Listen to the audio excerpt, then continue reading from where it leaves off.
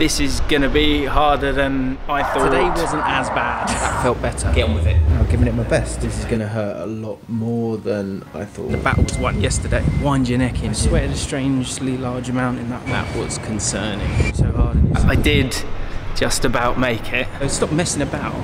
Get on with it.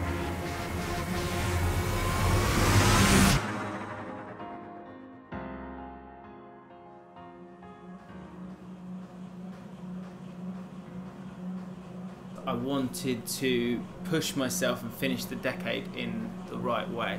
Something I hadn't done properly, and I wasn't feeling good about myself, and I was in a new space in my life where I was kind of like on my own a lot more and in my own head a lot more, and I was starting to get to this point where I was like, I need to sort of pay into myself. I need to kind of push myself and challenge myself.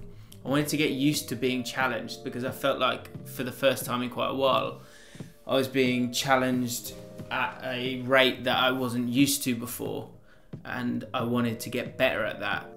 So I emailed Boom Cycle and they came straight back and said, yeah, this is a great idea, we can help you.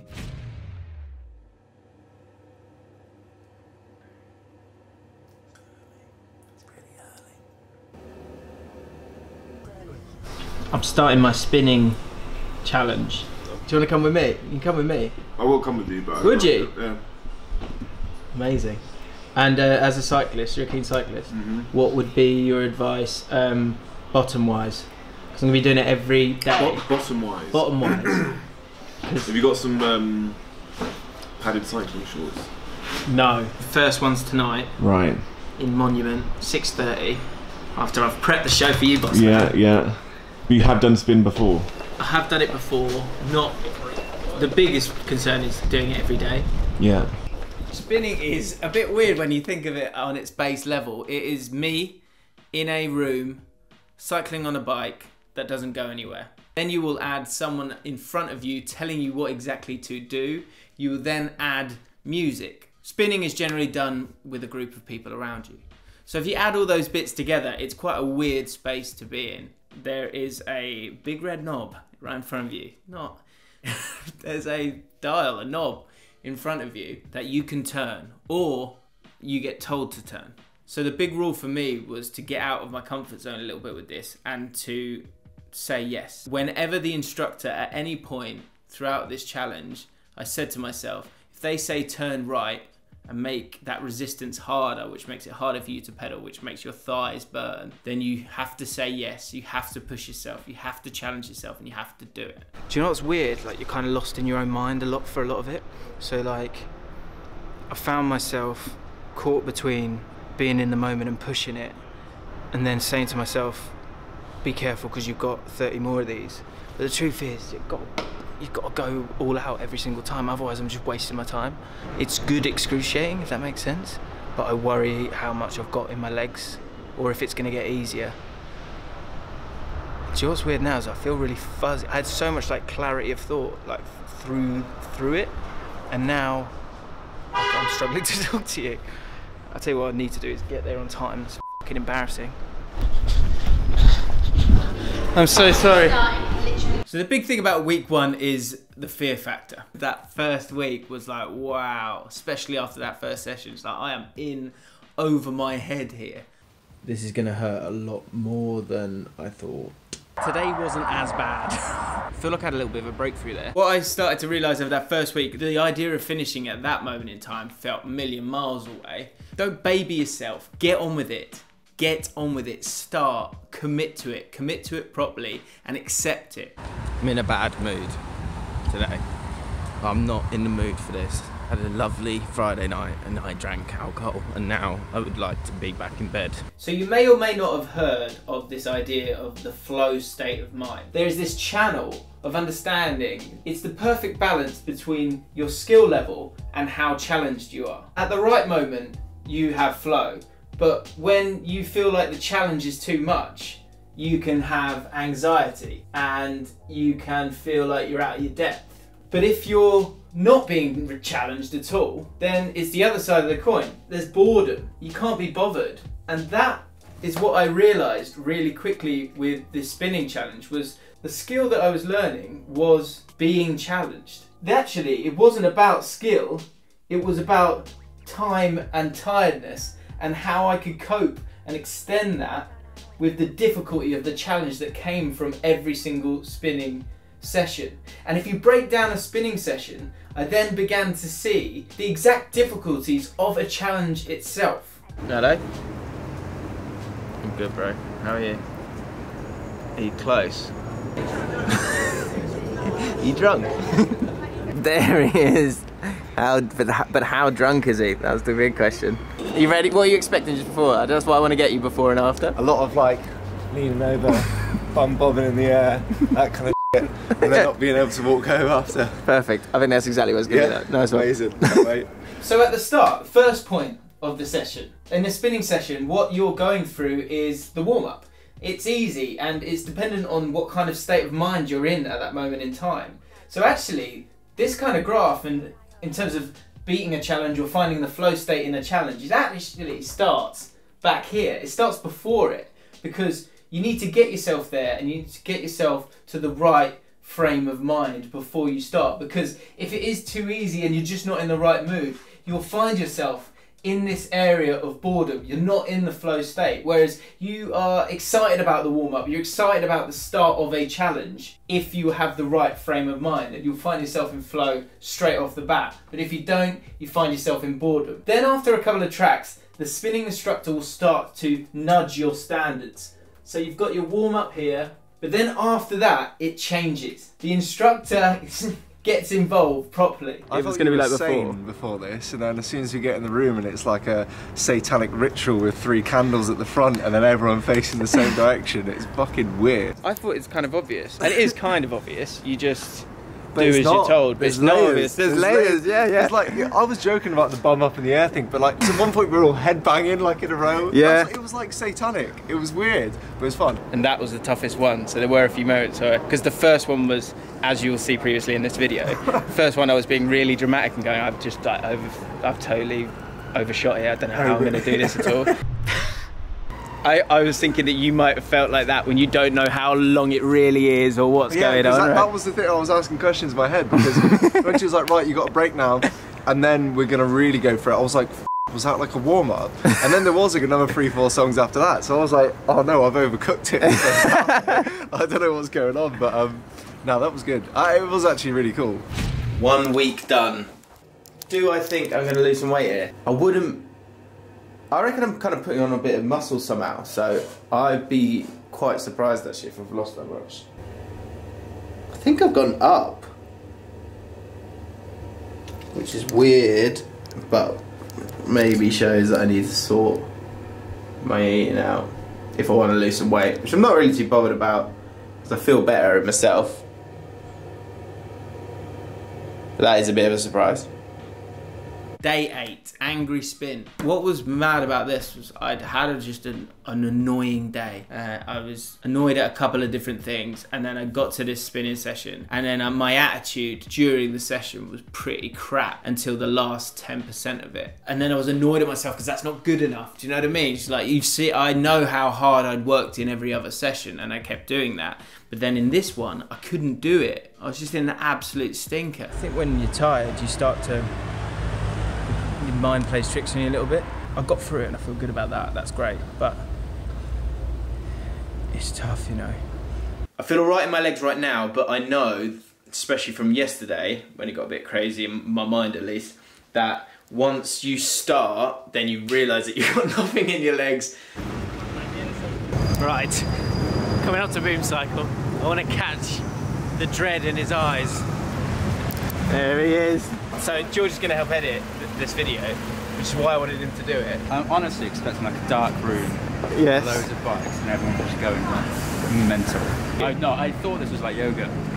He survived. Right, we completed day 10, or sorry, hang on, you didn't complete day 10. I completed day 10. That was your first spinning session? Yeah, it was good. I think I struggled with like getting the rhythm. I just didn't get it. I couldn't figure out like how everyone was doing it so well. Yeah, yeah. I realised my rhythm's bad. Like, it's just really bad. It was like, do it on the beat, and I'm there like, mate, every single note is a beat. Like, I just didn't get it. Day 11, and it's the day I've been dreading. 2 sessions of spinning today, Obviously did one last night with George, part 1. I had my eyes closed for the bulk of it. Day 11 double is complete. Week 2 is when my legs started to feel it in a big way. You are being nudged and pushed as hard as you can. There becomes a moment where the muscles are tired, but the joints are fine, and it's a really weird feeling. For the first time, I was talking to myself a lot more, like and being harder on myself, because by the end of it I was going, come on, let's have it. I sweated a strangely large amount in that one.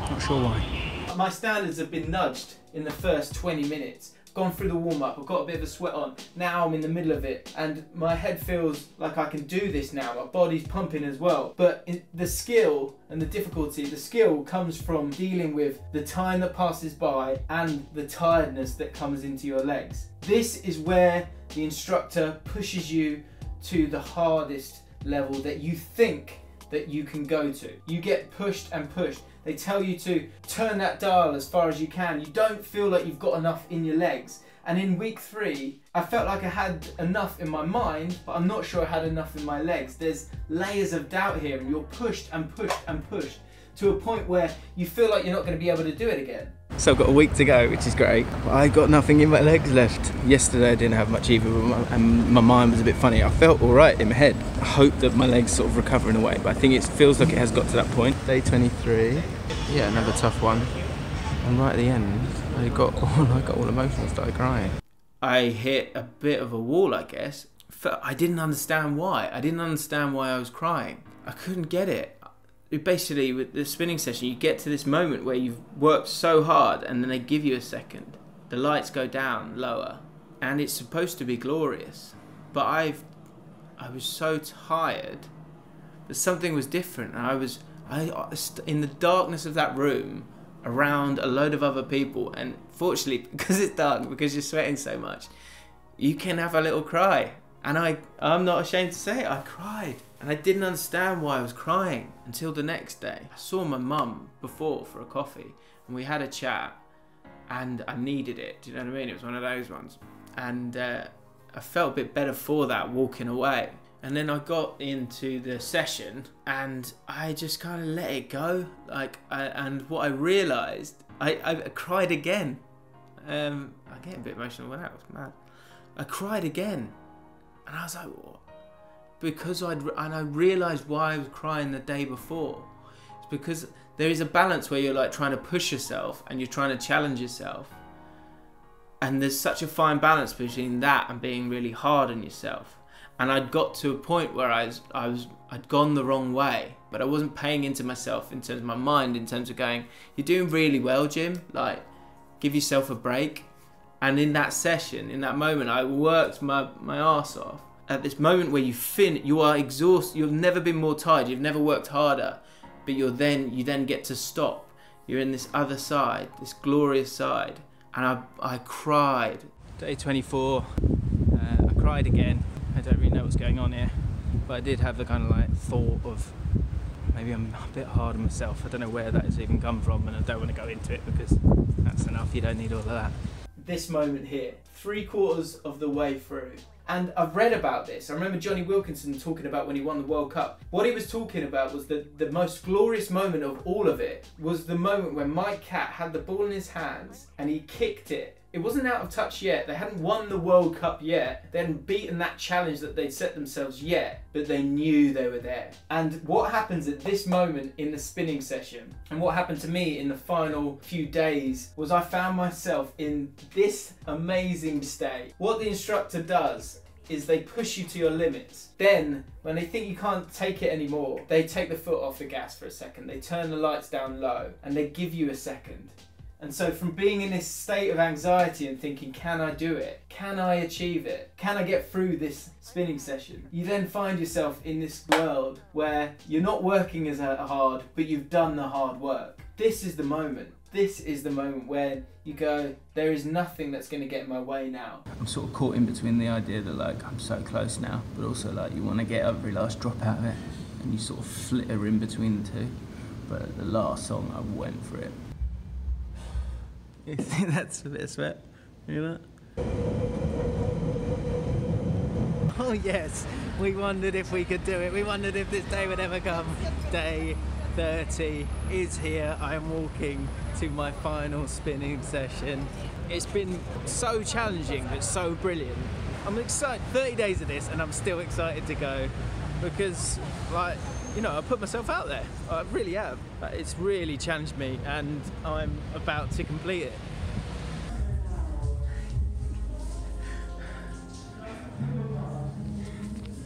I did it. I did it. 30 days, 30 spins. Feel glorious. Get in. I know in that last song, I turned that dial harder and further than I had done in all of the 30 days when my legs were probably at their, you know, at their weakest, at their most depleted, because I created a context of going out on the right terms and talking to myself in the right way. That was a big thing throughout the spinning thing as well. Constantly, you're in your own mind, but you see the best parts of your own mind when you're pushed. That moment of understanding that everything that you paid in along the way, the boredom, the not wanting to do it, the anxiety and thinking you're not going to be able to do it, it transfers to every part of your life. But these moments of glory are what it's all about. It might seem far-fetched, but a spinning session and a challenge, they're very, very similar, because what happens after this moment of glory, you go again. And you go harder than you've ever been before. But because you've had this moment of self-reflection where you've given yourself a break and you've understood all the hard work you've done, and then you understand that it's just one final song to go, there's no chance of you not achieving. There's no chance of you not pushing yourself through it.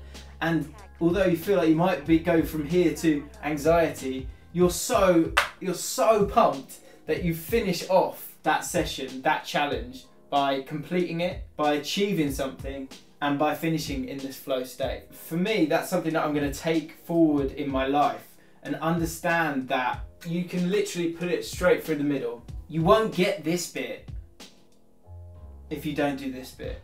This is who I am, and I didn't know that. I lean towards gritting my teeth and getting through it. I know that because I've hardened myself to this challenge, and I've done it again and again, from the broadness of that challenge down to that tiny moment of your two legs continuing to go round.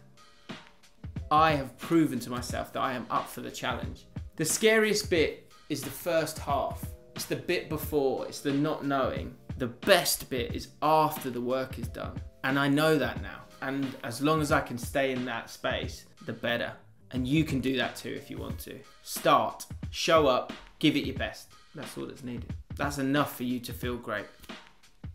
Probably won't make it in. I just wanted to tell you that I really want to cry right now, because we've just been filming all those beautiful shots that you're probably seeing right now. And we've done that from when, lads? From 2 till? 5:30. Till 5:15. And I've got to do one in 14 minutes.